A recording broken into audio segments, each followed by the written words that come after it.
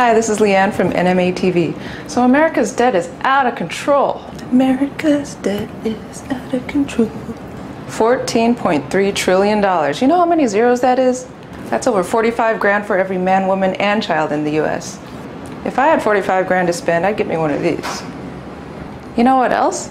Taiwan owns $150 billion of US debt. Where's our money? You trying to get out of paying? I'm coming to collect. You see me coming. Be afraid. In the meantime, watch this video. Washington saddles Americans with more debt. The United States has maxed out its credit card. The country's debt now stands at a whopping 14 trillion US dollars.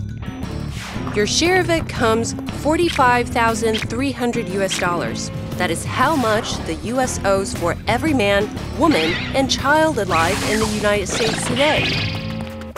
Yet Congress is preparing to raise the debt ceiling. Naturally, there will be a lot of finger pointing about who is responsible for creating this mess. Let's see. In George Bush's second term, the debt grew from $7.6 trillion to $10.6 trillion. Barack Obama made it worse, increasing the debt further to $14 trillion today. In 2006, the Democrats preached fiscal responsibility while the Republicans voted for higher debt ceilings. Now those roles are reversed. Ironically, in 2006, Senator Obama spoke in harsh terms against raising the debt ceiling. The fact that we are here today to debate America's raising debt limit is a sign of leadership failure. It is a sign that the U.S. government can't pay its own bills.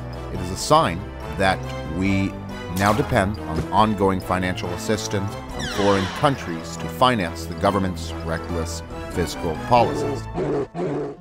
It is little wonder that 71% of public opposes raising the debt ceiling. How will the debt ever be repaid? 想成为我们的动画人物吗？相关资讯请上脸书 Get Animated. Find out more on Facebook.